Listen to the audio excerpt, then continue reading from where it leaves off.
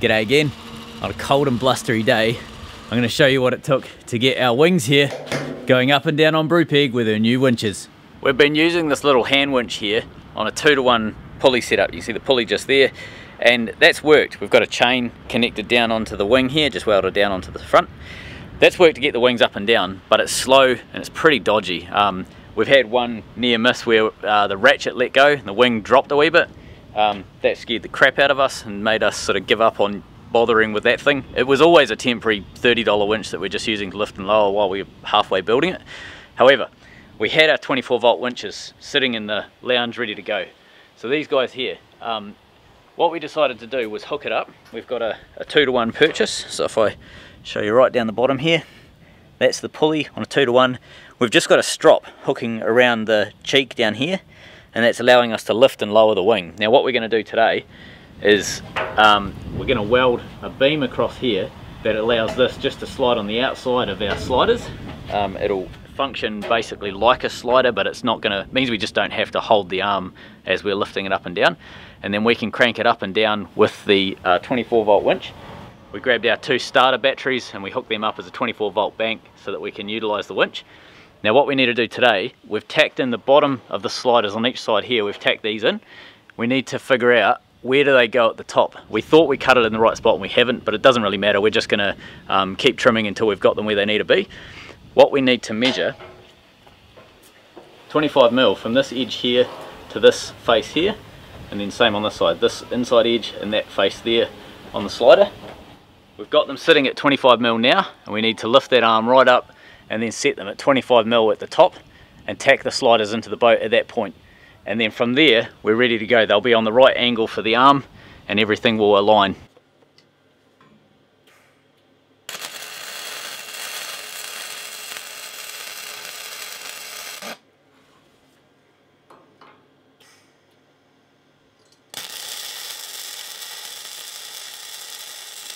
Moment of truth, gonna lift it up. So we've got our winch hooked up.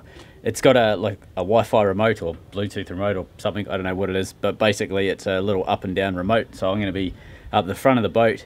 I've hooked up a safety, so a big 14mm line, 2-to-1 line, so that if the winch fails, I'll be able to just ease the wing back down with the line. My plan is to basically push the wing up, get the arm up to the roof level, and then flip it out past all of the, what do you call them, clamps and all that sort of carry on.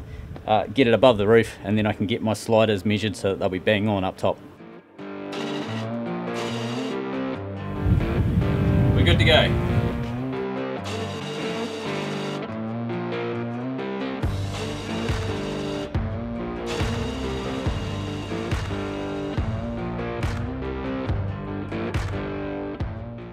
It was here that we realised we were moments away from having the wing drop because the strop was ripping. Bent hook. Yeah.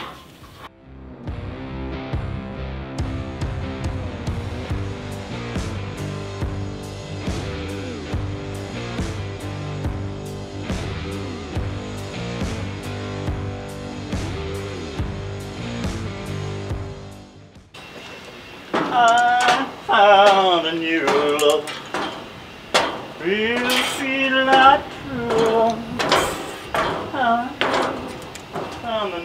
Hey, we can't use that music if it's copyrighted. Well, that worked, but we broke the weld on the front slider. So the plan now is we're going to get the back slider lined up at the top, and then we can just measure the front one. If it's say 411mm, do 411 at the top on the other slider. We don't have to have both of them tacked in. Obviously, to do this, we're going to get one aligned and then work out the second one. We're going to go about 20mm. By using the plasma cutter, we can get into really tight little corners, something that we wouldn't be able to do with the grinder, but it also means we can redirect the sparks so they don't go over the neighbour's boat.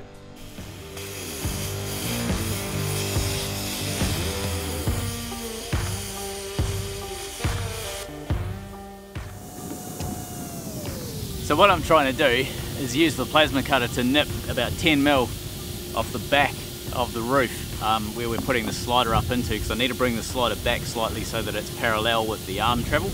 The arm travel determines everything, so it doesn't matter if it goes up straight, off to the back, off to the front, makes no difference. It just as long as the two sliders are absolutely parallel with the arm. So that's what we're doing here. We've got the bottom set at 25mm between the arm and the slider, the gap between the two. and we're just trying to get the top to be 25mm. To do that, we need to move it back very slightly.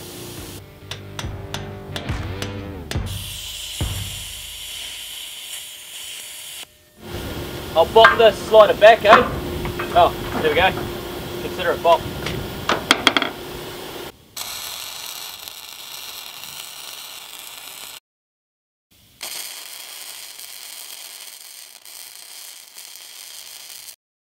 Right, with that back slider tacked in, we can now measure what our distance at the very bottom is between the two sliders, and then bring that up and do the equivalent measurement at the top, weld them in at the top.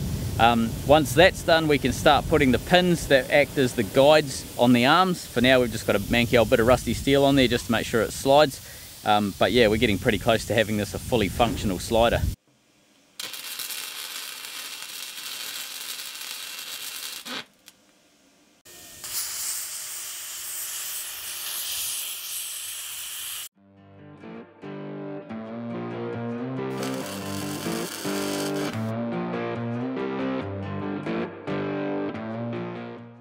Measure all right from the edge of the thing? Yeah, they don't look parallel. But then they do. Something screwy going on with my eyes, I think. Close enough. I've got 415 right at the top, but I've got 412 sort of all the way where it matters. It's almost like we need to put this one further in. It could be because the roof line Isn't the same as the deck. Yeah. I think we need to move this front one in. We just realised we made a little bit of a mistake. The edge of the roof is not the same as the edge of the chine in terms of like dimensions and things like that. If you look down the arm there, you can sort of see that's almost vertical. If you put a straight edge along the arm beams, they don't line up with the roof. You can see the roof's got a bit of a twist off to the one side. And what that means is right there, there's about an 18mm gap. You can see that shadow right there. That's sort of showing up the gap quite a lot. And then on this side here, it's touching, so it's basically bang on. What we need to do is move this front slider inwards about probably 18mm or whatever that measurement there is. We need to move it in the equivalent of that. It's perfect at the bottom, it's just twisted at the top. So we'll make a slight adjustment and we'll get that bit aligned.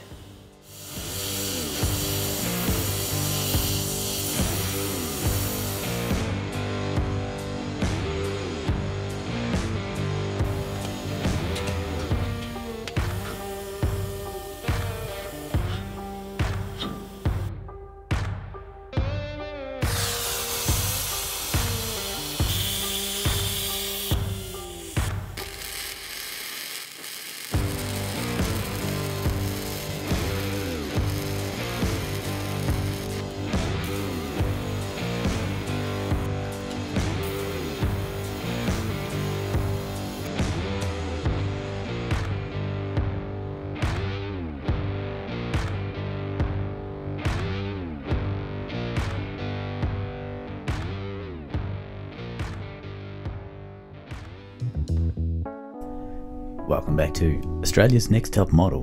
Our next contestant is wearing the fashionable Australian work boot, available in both left and right. Oh yeah, check out these moves, sexy ladies.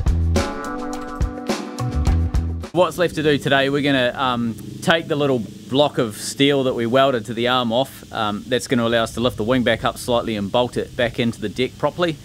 We've got the sliders in position. We just have to figure out, one's got a slight twist. We're going to have to figure out what we have to do in terms of, is that going to cause us any dramas and so on.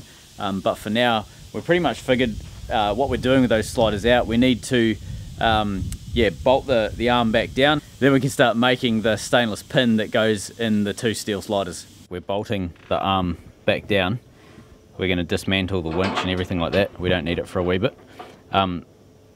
What we need to do now that we've figured out where the sliders go, where the bolts go and so on, we're going to go through and then make the stainless pins and the little positioning pieces of steel that they need and so on, and then we'll fit the high density polyethylene wear strips in, and we'll be able to put this up and down properly in the slider. Wow, that's pretty impressive. It is, eh?